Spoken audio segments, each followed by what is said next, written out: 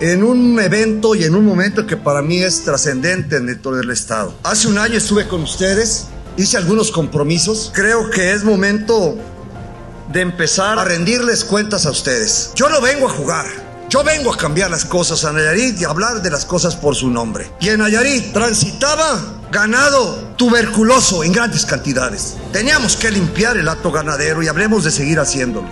Y aquí quiero hablar como gobernador de los ganaderos, y yo quiero que si soy gobernador, que a los ganaderos de Nayarit les vaya bien.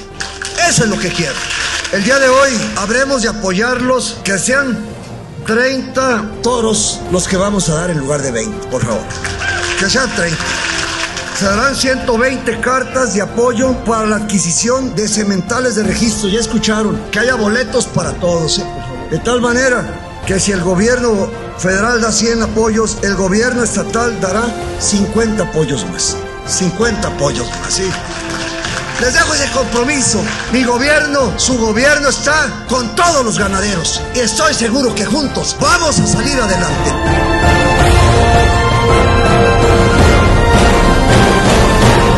Nayarit. Nuestro honor y compromiso.